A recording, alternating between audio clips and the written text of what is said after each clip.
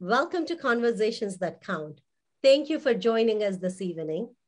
I am Srilekha Pale, Fairfax GOP Vice Chair of Strategy and Engagement. Our goal through these conversations is to bring in candidates that are running for primaries so you can get to know them better and also learn about the issues that they care about. This is the best time for you to join in the conversations by putting your comments in the Facebook live chat or even asking questions to your candidates, the issues that matter to you. Please note that 11th District Congressional Convention for Republicans and Firehouse primary is on Saturday, May 7th. I'll try to get to as many questions as you can as long as you start engaging by putting your comments in Facebook Live. Continue to support these conversational sessions by subscribing to Fairfax GOP Facebook page. Now let's get to know our today's candidate. It is my utmost pleasure to introduce Barbara Banks. Ms. Banks was raised in Pennsylvania in a very small town to a hardworking and patriot family. She's a self-published author, a USAF Lieutenant Colonel retired with 27 years of combined active and reserve service and Department of Defense employee. She's retired there. She was commissioned as a second lieutenant and entered active duty with the 35th Tactical Fighter Wing, George AFP. She served as an avionics maintenance officer for 4 years. She has a lot of credits. We just really need to get into those conversations to speak to her about all the accomplishments that she has had in her life. She's married also to a USAF fighter pilot who is now retired and co-built with her husband a home-built aircraft, a Varies. I hope I'm saying it right, Barbara. I would love to hear more about all your accomplishments in as being a lieutenant colonel. Barbara, welcome to Conversations That Count. Thank you. It's good to be with you. Thank you. Barbara, you came from a small town that mostly has young World War II veteran families. It's my understanding that your dad was also the vice president of town council at the time of death in 1998 and was a World War Navy veteran. Is that where your interest in politics came from? Talk to us more about it. Actually, no. I was interested in politics in college. I had a pre-law curriculum, and at the time, I actually looked up courses about the military because most people on Capitol Hill didn't have military experience. And it turned out it was an Air Force ROTC course that I signed up to take to learn about aeronautics. And it was through my dad's World War II experiences in the Navy. He would tell me stories when I was in high school. And then when I got into college, when I was pre-law, I always was interested in running for Congress. So it was sort of a combined thing. That's very good to know. Barbara, how long have you been living in 11th District? We came here in 1992. So Virginia feels like home to me. I've lived here in Virginia longer than I have in Pennsylvania when I was growing up. Yeah. So Barbara, I always tell that the more you live in the community, the more you understand the issues and concerns that you have at your residence. I reviewed your website to kind of understand your background and trying to understand the issues that you picked. Did you pick the issues based on your interest or based on an assumption that what 11th Congressional District constituents would like to know, or did you pick issues based on surveying your own community members? Basically, I have been in military intelligence my entire life. And when we came to Washington, D.C., I worked for the federal government. So I'm very attuned to national issues. And I got a master's in public affairs, and I also have a master's in finance. So I'm aware of capital investments from Wall Street, as well as large corporations. And so I just keep up with national news. And these topics, I believe, are just not particular to the district per se. I think it's common across the United States, just common worries about the inflation, national security, defense, immigration, things like that. So while we here in the district are so close to Washington, D.C., that a lot of these things are just common across the states. Yeah, that's good to know, Barbara. I always say Washington, D.C. issues are national issues. Right. I mean, we are the hub of the politics, right?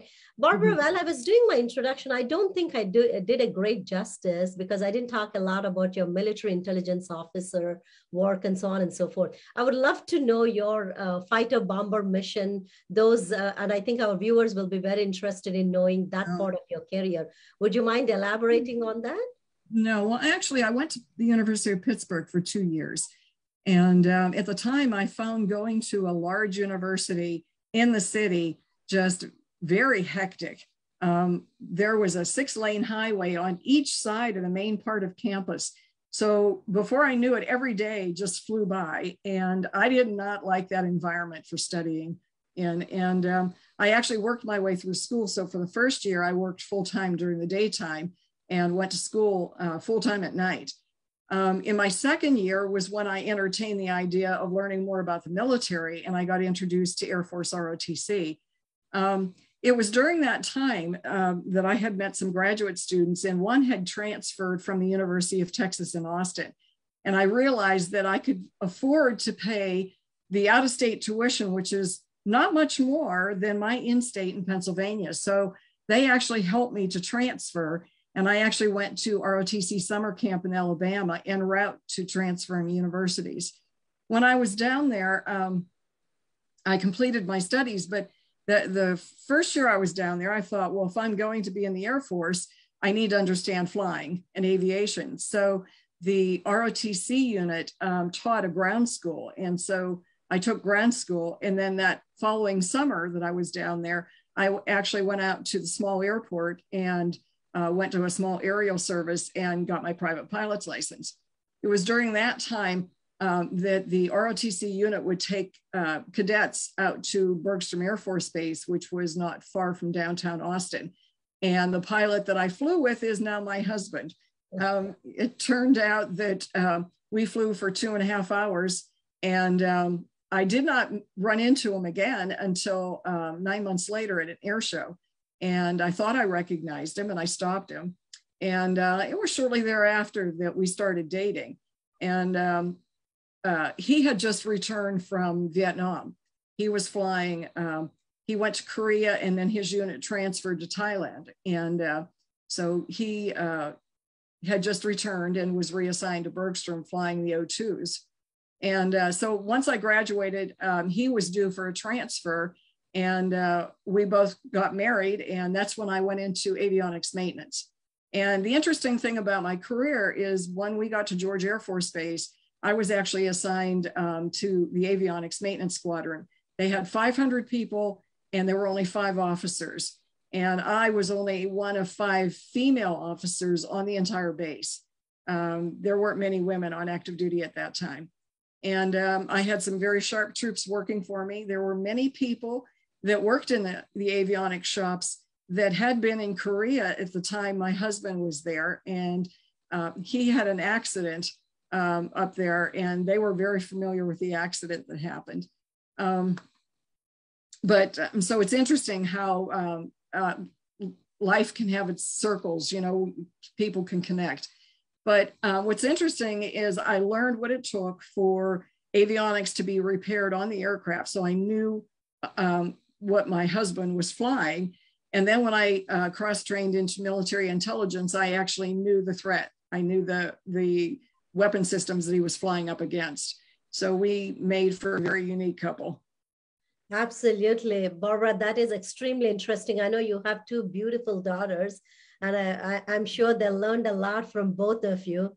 I personally don't come from military or Navy family, but I have humongous respect for what you guys do. And I think living in Washington, D.C. area, I've encountered many of you. And I think each of you are very unique, not only in your skill set, but also very patriotic. So that kind of draws me towards all of you. So thank you for serving our nation. We appreciate that very much. So Barbara, moving on to, I think another issue you chose is securing our borders, southern border, by building the wall. But you also talked about developing a plan to reverse current immigration patterns, right? You wanted to make sure there is orderly deportation procedures. And also you spoke a little bit about established country or quota system based. I'm an immigrant, as you know. My husband came on H-4B. I came in on, I'm sorry, he came in on H-1B, which is a working visa. I came in on a dependent visa, immediately got my H-1B and green card, and there you go. So I'm curious to know, are you proposing that we need to reassess this H-1B visa program, or are you proposing that you got to create some kind of pause on the visa program? Because this is one of the topic that gets discussed a lot in immigrant community, and your 11th congressional district does have a lot of immigrants. So I'm kind of curious to know what are your proposals, and also not to lengthen the questions, but also I think this is an issue that must be solved, but our politicians can't come together to solve the issue. So what do you think is going on? Well, I think you need to go back through our history, because back in the late 1900s, when our economy was transitioning from an agricultural economy to an industrial economy, a lot of people came in primarily from Europe, and there was a quota system. And when the people came in, they got to work. They had to work to support themselves. And in fact, many people were turned away for diseases or any other issues. I've looked back through our immigration policies historically, and at various times, various criteria had been introduced. There were quotas depending on certain countries that people would come in from. Some people would only get in if they had skills that were needed.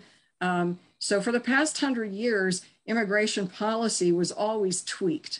There was a period where, I believe in the 1950s, where they were turning back Chinese immigrants, and Chinese immigrants were coming through the Canadian border, and they would renew it. Actually, it wasn't the 1950s, it was the late 1890s. I take that back.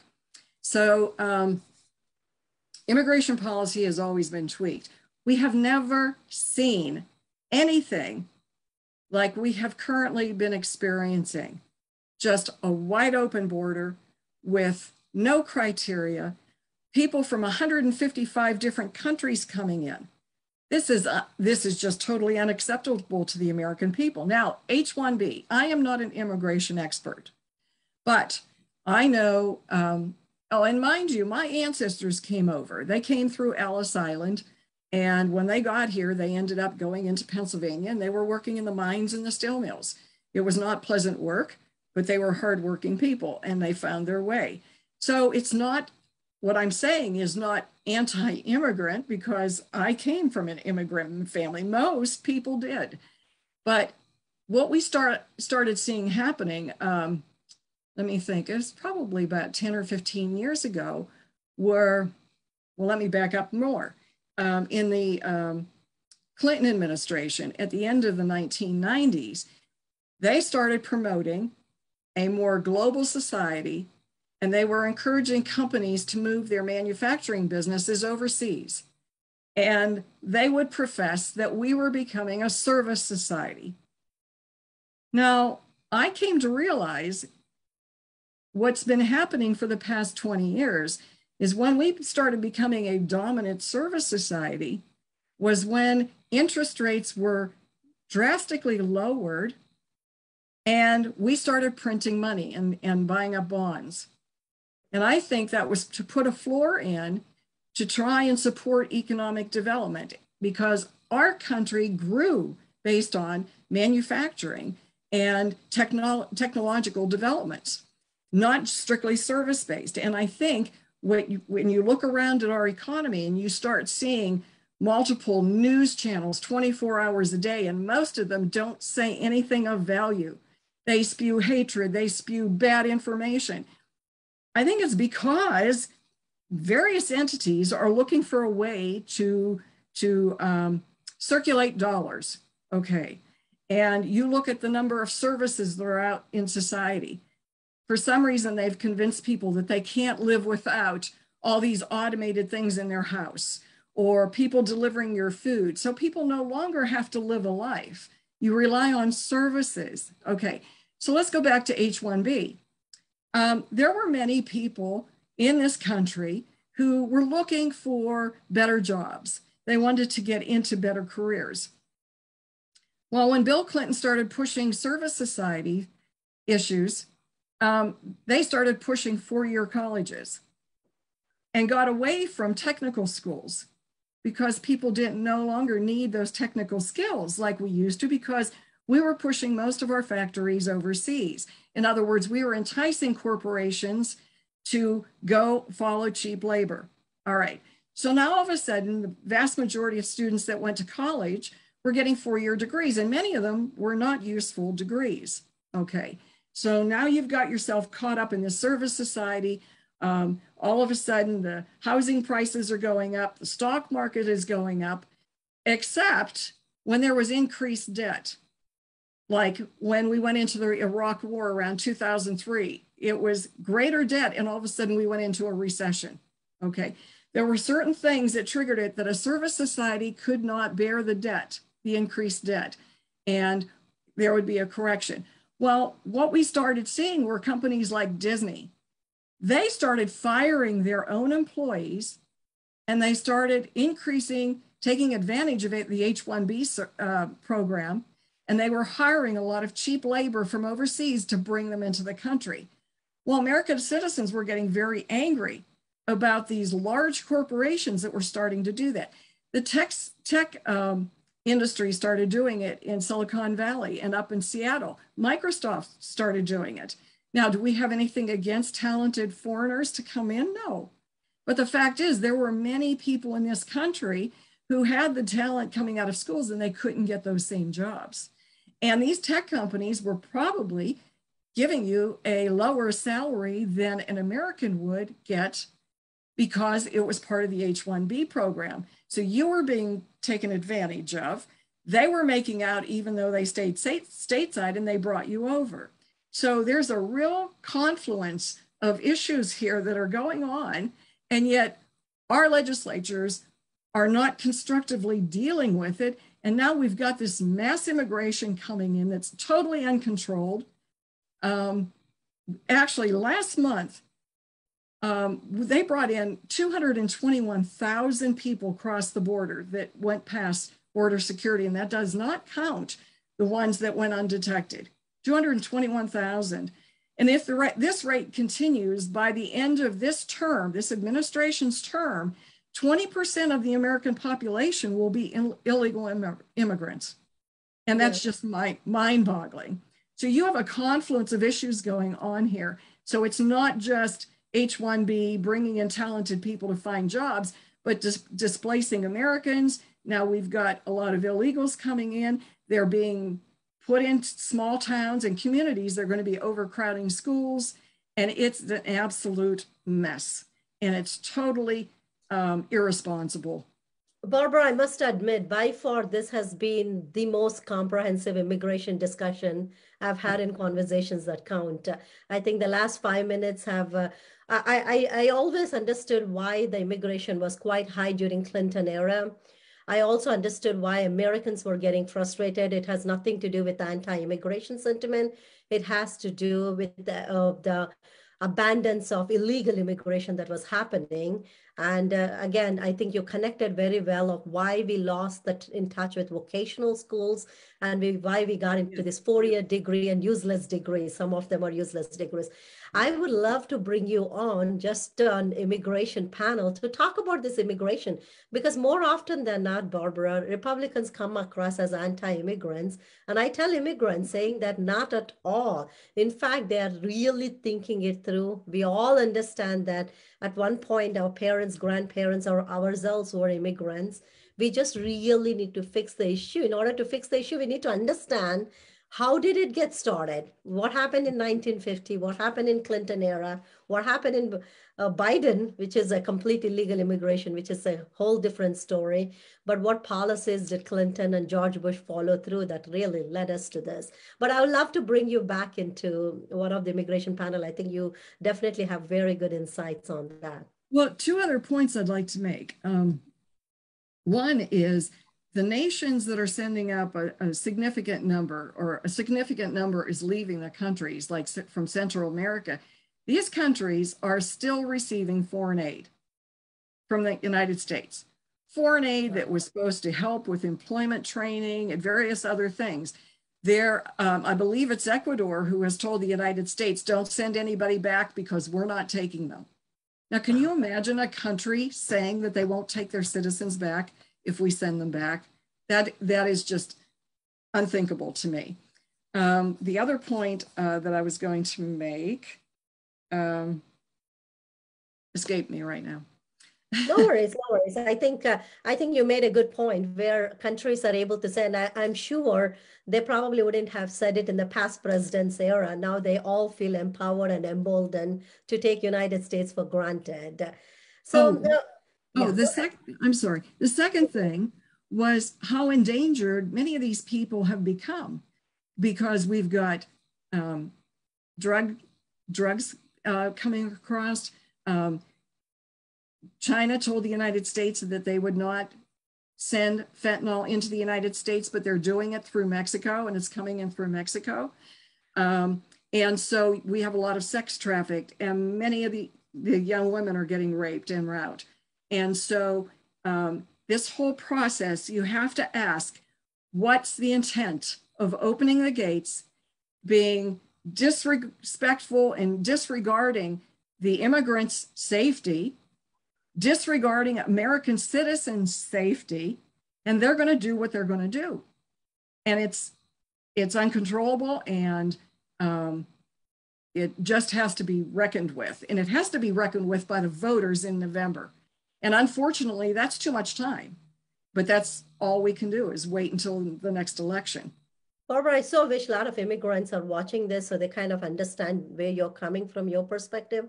And also you kind of talked about some of the things that you can actually do to kind of alleviate this issue.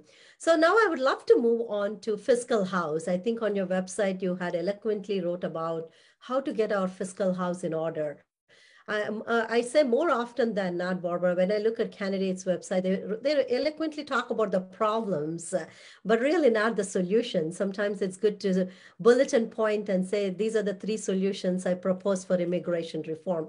And that might not be the solutions spot on when you actually become elected, but it's also nice to know what are the solutions, right? So, right. But I really enjoyed your website where you had a couple of solutions for each of the problems. So one of your proposals is for the government to pursue, to inform the American public quarterly on the US debt to GDP ratio. I think that should be part of not only the quarterly report, but in fact, it should be the State of the Union address. I think during every State of the Union address, we need to talk about what US debt is and what is our US debt to actually GDP ratio. Can you elaborate to viewers about your vision on how to get this fiscal house in order? Well, first of all, we need to stop all this reckless spending. Take, for example, the infrastructure bill that was just passed. It was $1.2 trillion, but only 10% of it, about 120 trillion or slightly less, 120 million, is going for infrastructure. The rest are pet projects or redistribution. We're actually taking people's taxed, hard-earned incomes and giving it away to other people. Now, in America, we believe on individualism and self-sufficiency. So people came over as immigrants, they found a job, they took care of their family, and they were happy with what they earned.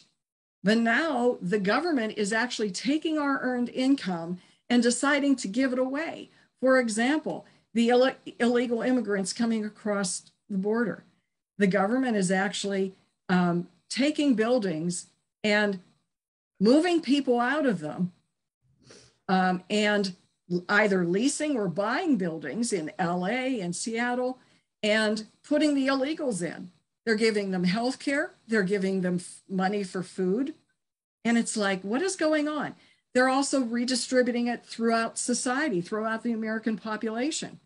And there's no work requirements. They're actually paying people not to work. Now, we were dealing with COVID and some people lost their jobs, especially in small businesses. But small businesses create 65% of the new jobs every year. And they spend about 20 to 25% of their income on taxes. So what we have is now the government, this administration, is paying people not to go to work. Now, when a lot of small businesses are having to close their doors, small businesses can't get loans to keep their doors open, and then you have the government paying people not to go back. What do you think is going to happen to the vast majority of small business in this country? Most people, I mean, how many people work for gigantic global corporations? I don't know the exact number. The vast majority of people work for small businesses, which tells you why is our government trying to destroy the independent entrepreneur who works hard, puts in 18 hours a day, working 7 days a week to earn profits, to have a family and support themselves, and they're destroying it. Why are they doing this to our nation? It's absolutely. Somebody needs to explain. And when I look at the GDP to deficit ratio, or GDP to debt ratio, if you look back historically, it was actually it did not reach 50% in 1939 when the Depression ended. It was only at 59% what our debt was to GDP. Okay. And it hit 100% at the end of World War II because of all of our expenses from the war. And then it started going down. And in 1950, it bounced back up to about 71%. And then it actually went down to 40%. And it stayed in those low levels until the late 1980s. And the federal government started raising taxes and it hit 50% again. But really, for the most part, our debt to GDP was staying around 50% until we got into the 1990s, the Clinton administration, all right? And it was the Clinton budgets and the welfare reform. Now, he did add work requirements to receiving welfare, but then in around 2000, we had the war on terror. So all of a sudden, the percentage of debt to GDP was climbing. And we finally hit 90% in 2010. Obama was in office, and there was a lot of, they did, the Obamacare was passed around that time, 2012. And we finally hit 100% in 2014.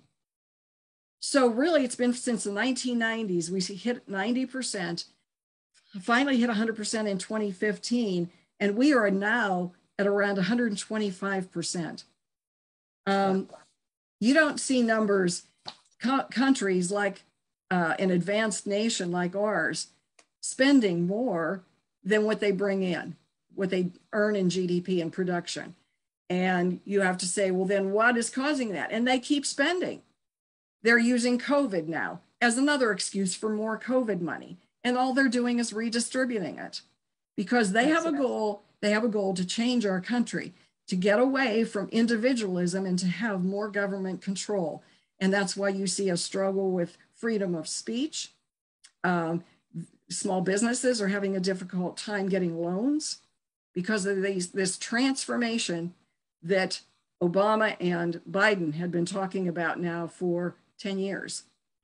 And also, Barbara, I think you spoke very well about the national debt, but just kind of talking even about Fairfax County, myself and our chairman, Steve Knotts, were at Board of Supervisors meeting where I questioned them saying that you have $80 million set aside with no line items. So why are you increasing taxes on us, right? So it starts at local level. That's why I think it's very important that we elected congressmen and congresswomen that are able to make our Board of Supervisors accountable for what they're spending and why they're spending as much as they're spending. I think as a fiscally responsible mom, I teach my kids that $1 spent is $1 gone for life, right? So if you don't make, you spend within your means. I so wish our government would adopt that. But Barbara, let me talk to you now. We are almost in the post-pandemic world. You touched a little bit in your discussion about economic growth and taxes. So do you think decreasing corporate taxes will result in economic growth? Well, here's the issue that we have.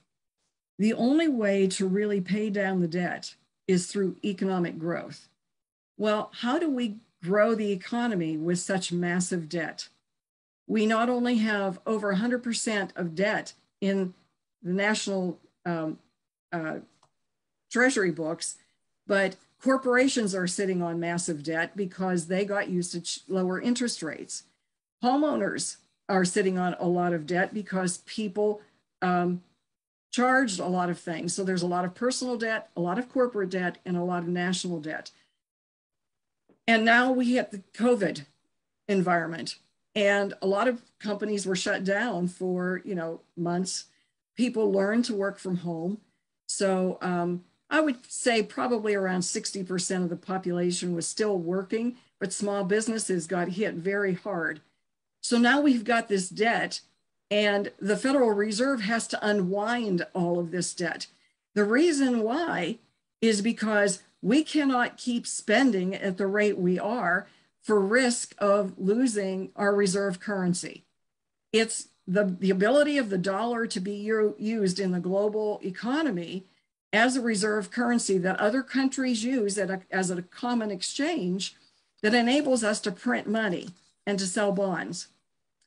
So if we are not able to pay back our debt with this reckless spending, and China is growing and saying they're going to take the lead, not by 2050 like their 100-year plan talks about, but by 2030, that it will jeopardize our ability to be a reserve currency, and we will not be able to run up our debt the way we have. And we will not have grown our economy enough to handle our debt, and it's all jeopardized. So the Federal Reserve now is talking about possibly raising interest rates 0.75% in June, and in May, possibly 0.5%. And when it rises that fast, it's a matter of how does the economy adjust? Absolutely, Barbara. I think I wish, I always say once you speak in the video, it lives there forever. I don't want anything that you said to come true, but I wouldn't be surprised if communist China continued to grow. And in 10 years, we're looking back at this video and it's like, wow, we predicted this. And so that's kind of devastating. Barbara, I want to kind of move on to something that you stated on your website, and it wasn't very clear to me. It could be me, but I thought a lot of our viewers, when they're deciding about candidates, do go into the website, kind of read about the issues. So I wanted to get some clarification from you. You said something of that nature, saying that I support the improvement of our military posture by supporting a peace through strength approach. I think hypothetically I understand, but can you elaborate a bit on that? Oh, President Reagan talked about peace through strength in the 1980s. And the philosophy behind that was to build up a military that had super capabilities, very strong military posture, so that it could handle 2 wars on 2 different fronts at the same time. And if you were strong enough, then no other nation would attempt to engage in war or threaten the United States. So that is peace through strength. The stronger you are, the more peace there will be, because nobody will attempt to challenge you. Yeah. And right now, what we've been seeing since the Obama administration is the defense budget has been cut. It has been cut progressively. I believe that all federal bureaucracy needs to clean out the waste and the fraud in their acquisition programs, and I believe the Defense Department needs to do that too. But our military posture has been degrading. There's a study out there done by the Heritage Foundation on our military posture, and they go through all 4 services, the Army, Navy, Air Force, and Marine Corps, and they have them weakening. It is a weakening trend that we have been experiencing, and it's not good because of the relocation of resources into other programs, more domestic programs, at the expense of our military posture. Great. Thank you, Barbara. Thank you for clarifying. On the same token, you also talked about initiating legislation for civil service reform. Can you also elaborate on that? Yes. I worked in the civil government or civil service for 25 years. And just like the defense issue that I mentioned, many legislatures have never been in the military. The same thing for civil service. They have never worked in the bureaucracies. They've come in as lawyers. We have so many lawyers on Capitol Hill. We have businessmen, but we don't have anyone that has really had a career in civil service. The civil service, or all the agencies, are based on an autocratic structure, hierarchy, okay? And the policies come from the top down. And what you have are layers and layers of management. And the only way to change out management is if somebody decides to get a new job, or they retire, or possibly a senior leader moves them. But for the most part, management can get stale. They're always looking up to please their supervisors above them. There is so much talent in the lower levels of the bureaucracy, and they don't get face time every day at the daily meetings. What I would like to see are drastic changes to empower federal bureaucrats to not only be able to nominate periodically people who should be in the management roles, and it should be done frequently, like every 2 years or something like that, to improve the performance, to incentivize bureaucrats, that there are openings for them. It also behooves managers that take people who work for them for granted. And some people are not necessarily treated very well because they are taken for granted. Managers don't necessarily keep current in their functional areas. And so new ideas that percolate from the bottom end up going to meetings, and the managers take credit for these ideas. It is not right. And so what we need to incentivize bureaucrats to be more creative. Now, this also gets back to the budget. Bureaucracies have always believed that if they turn back money to the Treasury at the end of the year, that they will not get as much money the next year. So there's this game that goes on. Oh, we can't turn anything in. That's why you see roads repeatedly paved over, saying, this road was just paved over 3 years ago. Why is it being paved again? It even goes down to the local levels. They will not turn money in. So we need to incentivize bureaucrats to do the hard right thing, to identify where the waste is, and there is waste. There are programs that are not very significant that are still on the books. We have contractors manning them. You know, we have so many contractors and federal employees in this district, but while they don't want to see jobs reduced, they also don't want to see their dollars reduced. But something's got to give, because they're part of the problem, because they won't identify a way of making the government more efficient. We could take the same amount of money and probably produce twice as many programs, or at least 50% more programs, and have a lot more interesting work environment for bureaucrats if we just improve the way we spent money. And so we have to build this into the bureaucracy.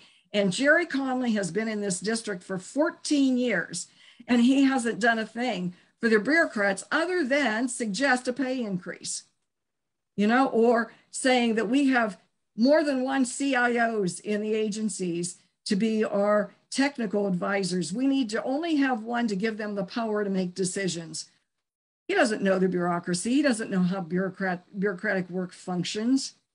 And so we need to change. So Barbara, this bureaucracy is not only happening right now in federal government.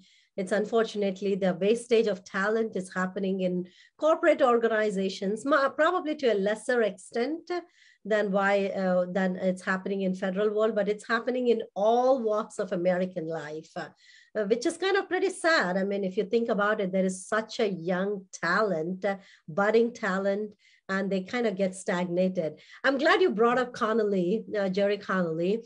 So Barbara, the most promising method of securing a virtuous people is to elect virtuous leaders. Here we have been electing Connolly for decades at this point. He was a supervisor. He got into House of Representatives and so on and so forth. So have you checked on Connolly's voting records? I do that very frequently. I check on his, not only voting records, I in fact look at his VPAP to see who are his biggest donors. Because sometimes I think follow the money, you'll know where the policies are coming from. I think my question to you is, what do you think stand out on when you see his voting records that you feel like I absolutely would vote differently? What do you think of that? Well, he just all of a sudden has gotten active by co-sponsoring 5 pieces of legislation for women. So obviously he's targeting women voters. And those 5 pieces of legislation center around abortion. And he has always supported a woman's right of choice. And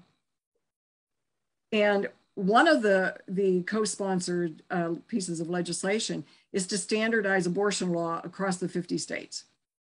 Another one is to make more available contraceptives in all pharmaceuticals. Now, I can't imagine what pharmaceutical doesn't provide on the shelf contraceptives that's not available to anyone that walks through the door.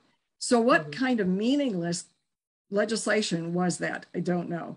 But again, he's catering to the women vote and giving the appearance that he favors them to have choice. And what I see is, I find it very derogatory, because women for the past 20 years has been led by Hollywood to watch movies so that you go out on a date and guess where you end up at the end of the night. And this has been so common that women and men take the risk, and we end up having increased abortions and, in fact, significantly higher levels of divorce rates over the past 20 and 30 years. And what I have seen is the fact that I have seen dating websites where men aren't shy about admitting that they're agnostic or atheists. I don't know about you, but I would not be entertained to attempt to get to know somebody who advertises they're an atheist. But the fact that Conley wants to make more acceptable contraceptives while at the same time he's promoting women's right to choose and trying to standardize laws for abortions is contradictory to me. If you want to encourage women to not take risk and to value their ability to reproduce and have a family, I think that's sending the wrong message. And I don't support it. I'm pro-life. I've been married for a number of decades now to a wonderful man. And I can't think of any way to lead a happier life than to have someone that you're married to and that you enjoy, that you have little conflict with, and that you've actually had the opportunity to have a family. Absolutely, Barbara. I can't agree with you more. So in a time where we are told men can be women, scientific facts are anti-science, and the tyrannical restriction of freedom is for public safety, right? All this is happening right now. I couldn't have believed all of this if you said will happen in United States of America 5 years back. So tell me, Barbara, how do we think we restore critical thinking and rationality among 11th district voters? I mean, how do you think we can bring it to their attention? The conversations like this are great. Doing the outreach is great, but at the end of the day, in a broader scale, how do you think we can restore critical thinking? Well, you know, the way I look at it, I have a public policy degree, and now that I'm going into politics, have looked at having pillars. And my 3 pillars are God, family, and country. When I think of God, I think of how our nation was created. Our founding fathers believed in God and believed that we have inalienable rights of life, liberty, and the pursuit of happiness. Now, pursuit of happiness was basically to work hard and to have possessions, to have property. And in the process, our founding fathers also believed in natural law, which meant that people were born, but we were never equal, ever equal. We are a generic human being, but some people may have more nerve endings in their brain than others, which makes them think faster. So therefore, when they go to school, they do better if they want to work hard. Everybody is different. And the founding fathers also believe that you cannot have liberty if you are pushing equal outcomes. Because if each individual is trying to develop themselves based on their capabilities, we're all going to be different. So liberty cannot survive if you're pushing equal outcomes. And so I look at some of the policies that are coming down from the schools. They are reducing the number of advanced placement courses that students can have access to in high school. They're doing away with grades. I don't see it as an attempt to help students as opposed to it's a power control. It's a matter of controlling society. They don't really care how people develop themselves. They're not concerned that a large number of kids are graduating from high school and can barely read at the 3rd grade level. They don't care. This is a power thing. So let me back up.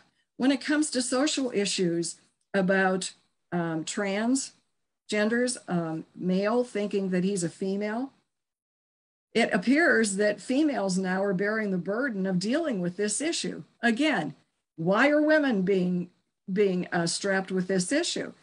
And my philosophy is that person, like all of us, were born with the DNA from 2 parents, a mother and a father. And that's the way they were born. And for the government to discriminate and select out that one particular group, to me, is very destabilizing for society, and the government knows it. Because how many children who were born with Down syndrome or who were born without limbs has the government stepped forward and said, we will pay for your medical bills to bring you back up to normal or bring you back so you look like everyone else? They don't. So why are they doing it for the transgen community, especially the guy who thinks he's a woman? Now, some states are passing laws that say you are the sex that is listed on your birth certificate. And some people are having a fit. I don't know how legislators are going to deal with this, but it's a state issue. And so not only is the federal government trying to federalize our voting process and allow ballots to be thrown around in the mail and everything for another uncontrolled scene in upcoming elections, but they're also trying to take powers from the states. And that's one thing our founding fathers thrived on. They made 3 branches of government, the executive, the legislative, and the judicial. And they made sure that none of them overpowered any other. But the one thing that the founding fathers didn't talk much about were executive orders. Executive orders have always been interpreted to mean that the executive in the White House is implementing something that was passed legally by Congress, and that they would tweak it or something, not to come out with policies out of their hat, spending lots of money to redistribute or reckless waste and do things erratically like we have been experiencing. This is totally not something that our founding fathers ever anticipated. Also, they made sure there was a check between the federal government and states' rights. And the federal government is trying to pull things from the states and put it into the central government. And they're also trying to build the bureaucracies so huge. And right now we've been seeing policies where bureaucrats, various agencies have been turning against the public. The public is what gives the bureaucrats and the government their authority to function. They also give them their tax dollars. How can you turn the Homeland Security against the people? How can you turn the Education Department and the Justice Department against parents because parents want to be involved with their students? How can you turn, it just goes on. How can you turn Health and Human Services, which is CDC is part of? They ignored all the studies about COVID. They came out with a policy and sent it to the teachers union. The teachers union changed it because they wanted to close schools down, and that's what CDC published. So our government is actually turning against the people to a certain degree. And we've got to recognize it, and nobody will put it in those terms. I've heard it a few times on TV about weaponizing the government. And but we've got to deal with this, and we've got to deal with it fast. I see the circumstance that we're in right now is like a hurricane. You go through one side of the hurricane, which was last year, and now things are calm because we're going into the election. But if the Republicans don't take the majority on the Hill to change what's going on, we are going to be facing 2 years of the backside of the storm. And I can't imagine what it would be like. And Barbara, 2 years is going to be a long 2 years for us. I mean, what if you can only imagine what happened in the last 2 years, you can predict the future of the next 2 years. Yes. Barbara, you very eloquently explained the correlation between CDC, Health and Human Services, and so on and so forth. Hey, I was curious to know, I mean, at least as an immigrant, and I think this is true for everyone. You spoke a little bit about education. You spoke a little bit about parental control. Education is paramount, at least for me, and it is critical for upward mobility. I say that one of the reasons I sustained in this new culture is because of the education that I received. Mm-hmm. I didn't see that you picked education as one of the issues. I was just curious to know your take on education. Also wanted to know, do you think education will play a great role in this election too? Like it did in November 2021, it just changed the entire dynamics of Yankin election. So what's your take on that, Barbara? In 2021, we were still dealing with the pandemic. People were wearing masks and they were starting to be more social and come out. And the education issue percolated because of what was happening in Leesburg. It's not that I don't find education or the right to life important. I was trying to think of main issues that had a profound impact, not just in our district, but nationwide, because right now our nation is facing some really critical challenges. And so that's what I focused on, especially based on my background, having been in the military, having studied government and public affairs. I think nationally.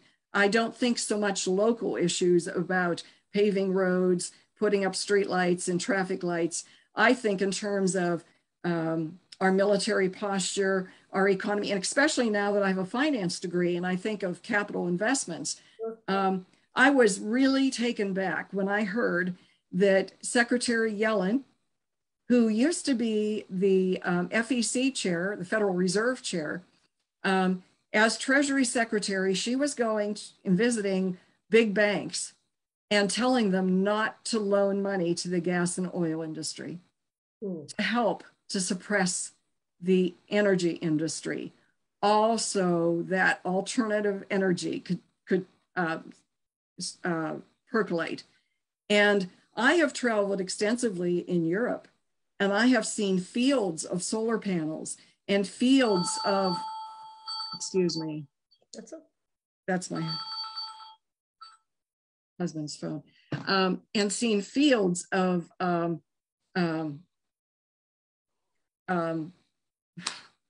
that's okay. You were just talking about where you saw. The fact is, they are still importing energy from Russia, oil and gas. And they cannot survive without fossil fuel use. And that's no different here.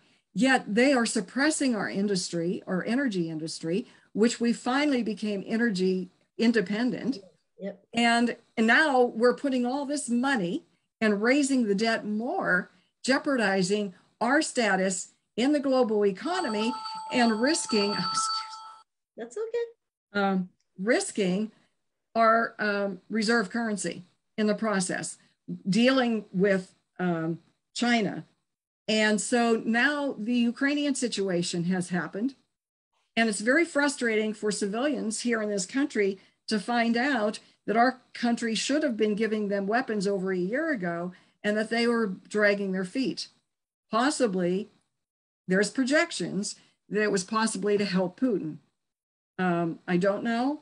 I have nothing to go by, but it is suspect that now we're watching a nation of hardworking people, loving people, people coming in from all kinds of countries wanting to help defend them. And people leaving, but they're anxious to go back in and build up their country.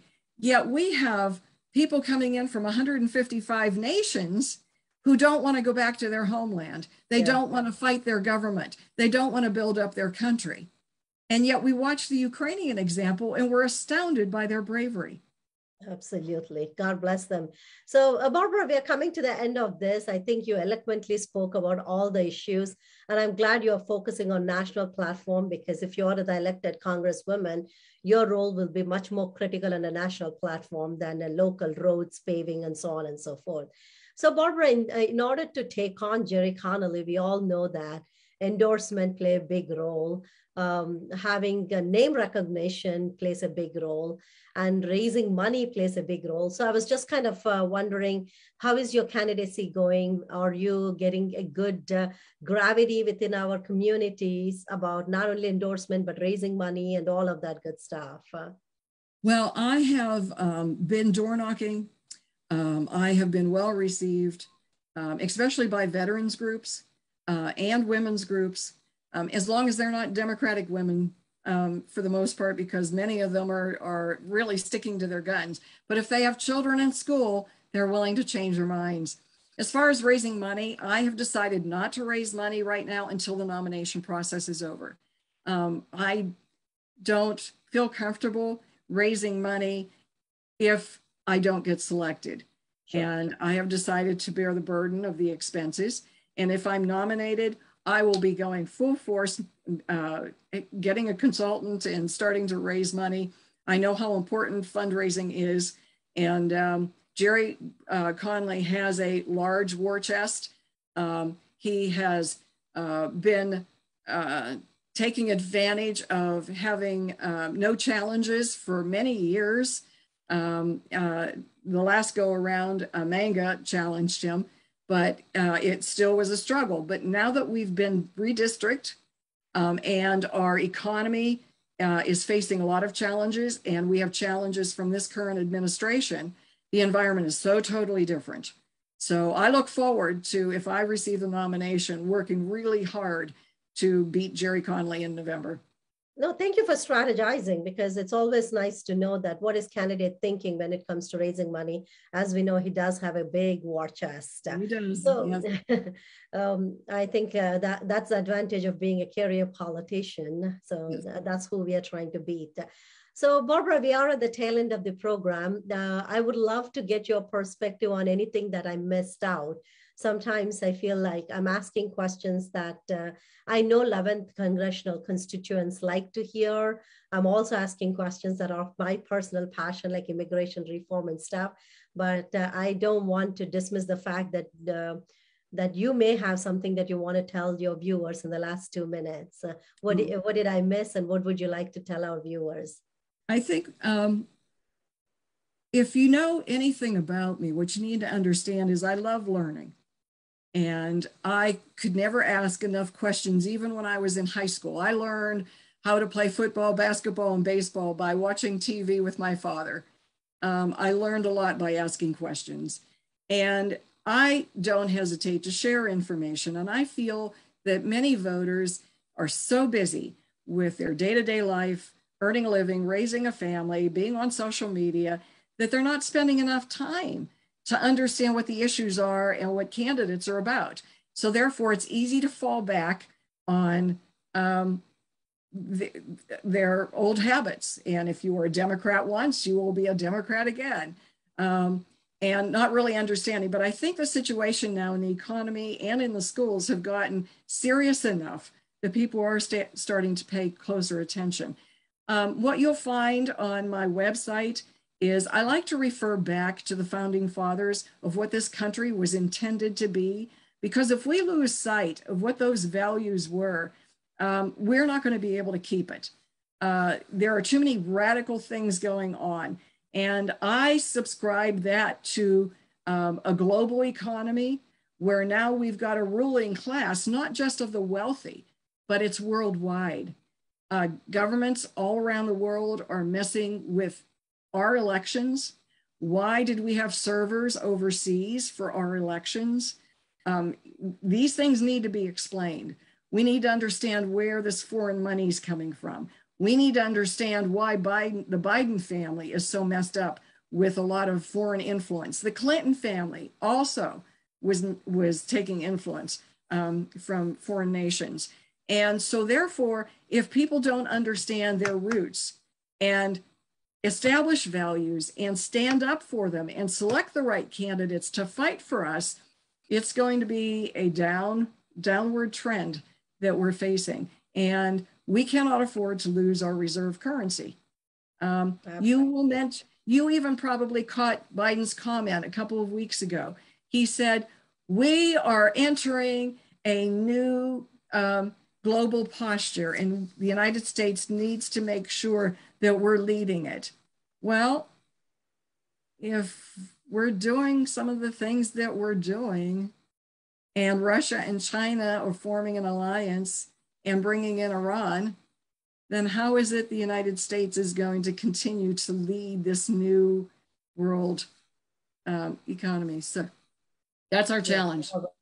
Absolutely. On that note, Barbara, I also want to let our viewers know that on your website, you have listed all 28 constitutional beliefs, which I read line by line. I think that's pretty neat, and a lot of people need to go in and see that. And Barbara, one more point you made is once you're a Democrat, you're a Democrat. Once you're a Republican, you're a Republican. That is changing. You're 100% accurate on that. Before the Conversations That Count this evening, I attended an Afghan event in support of our Afghan women that are struggling there. And one of the speakers that came there, I won't to go into her names because she wasn't appointed just to maintain her privacy. She was appointed as a big head in Obama era. And she says she's never going to vote for Democrat ever again. She says she still inclines very much on Democrat side on some of the social issue, but not the extent of social issues that are happening right now.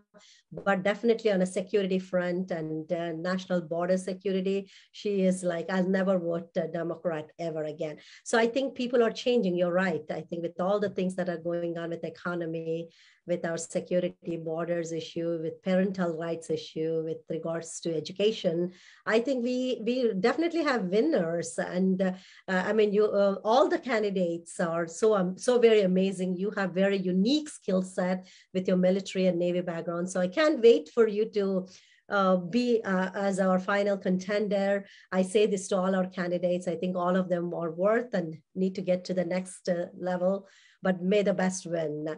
So that being said, Barbara, I thank you for your time. I thoroughly enjoyed this conversation and loved learning about your background. I wish you the very best. And I look forward to working with any 11th Congressional District primary winners. After redistricting, I live right now in 11th Congressional District. So now I have vested interest in getting the very best candidate to face off with Connolly. And I'm here to support, and we are here to support. So thank you for joining us this evening. Thank you.